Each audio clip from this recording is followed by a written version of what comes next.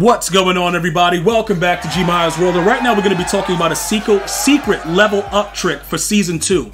Alright, now that you guys know, every 2 weeks they're going to be resetting the field passes, right? And some of you guys are still getting used to it. For those of you guys that don't know or not familiar with Madden 23, you can no longer repeat the same challenges and get XP. It has to be specific to what is going on with the field pass. So what is the big secret, right? You know, how are we going to, help us to get to an advantage of leveling up fast in Season 2? Well, one of the things that you're going to get, right, when you go through and grind the entire thing up to level 61, you're going to get this Season 2 XP collectible, which is going to be a jump start into Season 2. But that's not what it's about. I'm going to get to what we're going to be doing in a second. But this right here is going to also help you guys as you guys go through and grind up, if you're going to try to finish it up within the next 2 days. Because just because it says Season 2 in 2 days doesn't mean that EA is ready to release Season 2 in 2 days. So I'm going to make sure that even with all of that, and we know that they might delay it and all these things might happen, you still need to be prepared. So let's take a look at some of the things that we maxed out, right? You see in competitive, right? You see all this stuff going on right here? All right. Reach level 5 of the competitive field pass, campus heroes, all this stuff right here. You notice how you had challenges and different variations that went into the programs to level up. Well, this is why I'm trying to get you guys right now to understand why it's not smart to really start playing MUT Champs until after the 2 days when this actually changes, right? So you can see 2 days, 19 hours, 35 minutes. All right, so you got about, 3 days, probably like Thursday, we should be seeing Season 2, okay? Now, look at where we are with the competitive pass, and look at what I just showed you before. We don't really want to do stuff that's going to get us these levels, because once we do it, it's not going to be transferable back. So right now, with the way everything is set up, we're at 20. Okay, so some of you guys are like, yo, so G, what should we be doing? Why not play it while it's there? You're going to have 2 weeks pretty much anyway to do it. It doesn't really matter. You know what I'm saying? You're going to still be able to do it. It's just the fact of, I don't want you guys to lose the XP knowing, right? Knowing that EA Sports has already taken XP from us that we're just not going to get back. So you have to be very, very smart with it, because it's going to probably be the same guidelines. And once you do it, if it animates and you get the XP during Season 1 within the next 2 to 3 days, you're just done. You're not going to have the secret fast upgrade, bro. You're going to already be speeding right through it. Even with like solo battles, I know it's kind of difficult because it's like, yo, G, what else we're going to do? But this is what you do, right? You can play head to head, and then you can take your time. The problem with it though, right? With the way that this is set up, when you get to the next level, some of you are going to miss this one. Because it's going to be impossible to not, unless you guys play franchise or you do something else, it's going to be kind of impossible to avoid getting to 30. You know what I'm saying? With the way everything is set up. But that's going to be the ultimate thing, because when you start to do the math and you see how much XP, that 25 is really, really big, bro. That 25 is serious business. And then you got another 25 at 100. So, more right here at 50. And then they're going to probably drop a new promo that's going to be within the promo, giving you more XP. So it's going to even get that level higher. But now we have to figure out, yo, G, what are we doing? What can we do? Like I said, you have to do the things that give you the less channel points for the next 2 days, 18 hours, whatever it is. You're just going to have to figure that out, because right now, like I'm saying, I got 3 games before I get 5, right? And then I can take my time with everything else. But when you play MUT Champions, you automatically get 2 for every win, which is bad. You get 2 for every win until you get to a certain amount.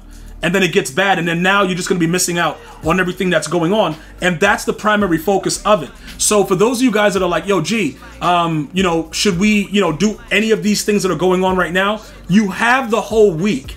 So we don't want to get to 2-point conversions. We don't want to do that part, right? We don't really want to pass the crazy yards. It's so many things you have to try to avoid, but it's going to be very, very difficult to do. Because obviously we're going to score touchdowns and stuff like that, and you guys are going to be, we're going to be playing MUT throughout the week. Unfortunately, there's nothing else going on because there's no house rules right now, and we have everything else maxed out. All right, so once this resets, it's over. you know, that's it. You're just done. It's nothing you could really do about it. So you're going to have to just bite the bullet on it and try to avoid as much as you can going through that. So what I was going to suggest about it to kind of like buy the time for those of you guys, but remember, I'm going to be streaming for you guys and giving you guys, you know, MUT content throughout the next couple days. It's going to be very difficult for me unless you guys want to watch me play solo battles. And, you know, most of you guys will be like, yo, what are you doing? It don't make no sense. So we got to do it very, very carefully. Now, for those of you guys that have not completed everything as far as like challenges, you can do that in the meantime, especially if you haven't gotten any of these free cards. I got to tell you right now, Jim Plunkett, balling out of control.